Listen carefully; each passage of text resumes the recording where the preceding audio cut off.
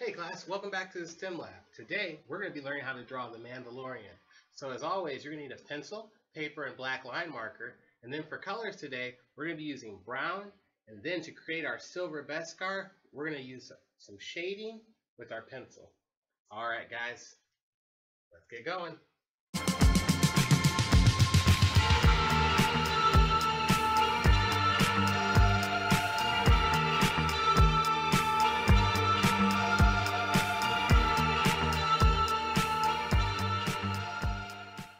Hello and happy Wednesday. Today we're drawing the Mandalorian. The Mandalorian is going to be in the middle of our paper and we're going to worry about creating mostly his helmet and upper shoulders. So the first thing we're going to do is start with his head. His head's going to be in the middle top of our paper and we're going to start with a really big circle to get the idea of how big we want his head to be. So we're going to start with a really big circle in the middle of our paper. We're really focusing on his head as the main center point of our picture. From this circle, we're going to make sure that we bring two straight lines down on each side. These are going to form the side of our head, and we're really using the top of this circle to create that nice round top to his helmet. After that, after we have the sides, we're going to come around making a slight curved line, the bottom. That will be the bottom of his helmet. Now, we were using that circle originally to give us the top of the head, so we don't really need that bottom part of our circle anymore. In the middle, though, we're going to start coming up with some design lines and the visor to the Mandalorian's helmet. So the first thing we're going to do is kind of create a T shape. So at the top we have our curve. And right under our curve where our line starts to go straight across, we're going to make a slightly curved line from one side of our head to the other. This is going to be the top of our visor. Now, this visor's got to be enough room for some eyes to see through it, so we're going to make it a double thick line. But once we get to the middle, we're going to go down, almost like we're making a T. So when we get to the middle, it's not going to connect. It's going to go down, almost like we're making the letter T. And that's going to be the first thing that's going to give us this unique Mandalorian helmet look. The second part is the outline to the visor. So at the top, we're going to make a line across, going just across, just like how our visor line went. And then under our visor on both sides, we're going to start not on the outside, but it's a little bit in and a little bit down. We're going to start creating a curved line that goes down and stops at the bottom of the face. So I'll start on the outside, come in a little bit, and make a curved line that goes down to the bottom of the face. And we want to make those look kind of even on each side of our T shape there. Now you're probably saying, why doesn't it go all the way to the end? Because right by the end there, I want it to go straight down.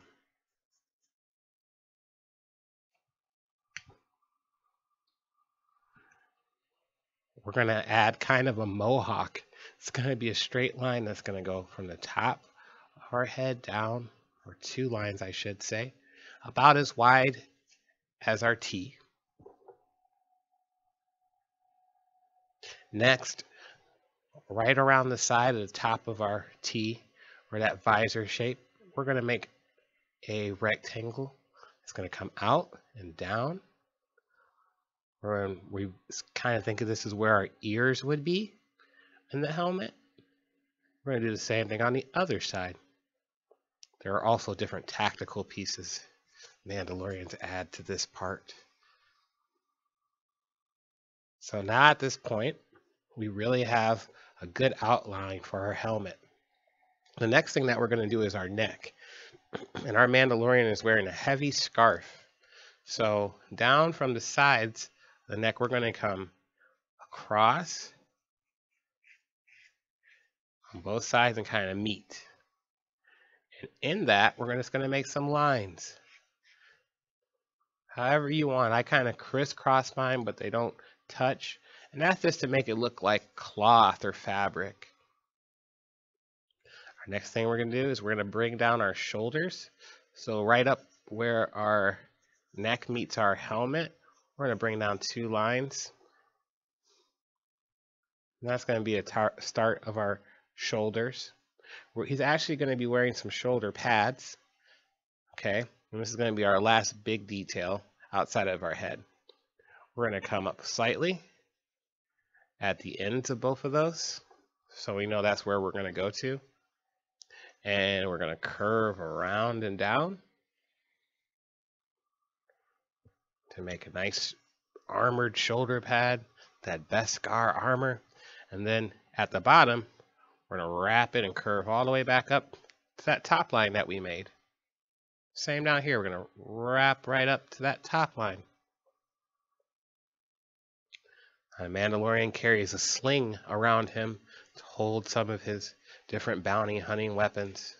So we're going to do that by creating a line that goes across the top of one shoulder down to the bottom. And under that sling, we're going to make a line across to show the top of his armor. We'll curve it here.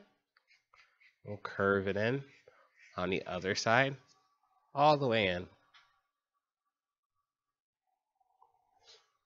So as you can see, we've got some pretty good detail there. I'm going to put a line for detail on both sides of these arms on his armor. And across the front here, we're going to put a couple lines for his bolts. Those are special blaster bullets that go in his laser rifle. All right. So now that we have our outline for our Mando, we're going to ink it and color it. Here we go.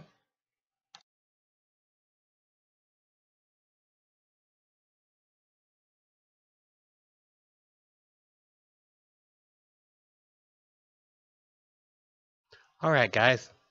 Today, to color my Mandalorian, I'm using a special technique called cross-hatching. That's when you take lines in your color going one way, going across, and then you cross-hatch the other way. This gives a cool kind of unique texture and makes it look more like fabric. The second part of my picture, I'm going to actually color with my pencil, and that's going to be the metal of the armor that the Mandalorian's wearing. I'm going to lightly go across my whole armor, going back and forth, and I want the gray of the pencil to cover as much of it as I can. So my strokes back and forth are going to be pretty close together. I'm not making big wavy zigzags. I'm trying to cover in as much space as I can and get as much of that gray on the paper. Now once I have it on there, I'm just going to take the tip of my finger and I'm going to run it in circles with a little bit of pressure across, and it's going to smooth out that gray color. Now be warned, you're also going to get some pencil on your finger, so you might have to wash your hands afterwards. Once you do that, you'll get a nice gray color, and then in order to make it look shiny, you can take your eraser and erase on some of your accent lines. So across on the visor or on the sides, just adding a little bit of white by erasing, it's going to make your Mandalorian shine and to make his Beskar armor stand out.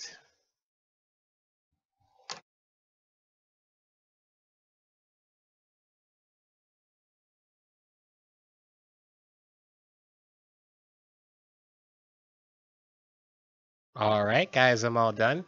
After I did my highlights, I went in and added some darker tones and then colored in my satchel as well. And of course, when you're done, make sure you sign your paper.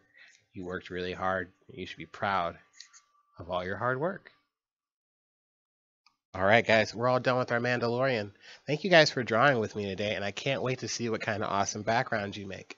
Until next time, be kind and creative, and have a great day. Bye-bye.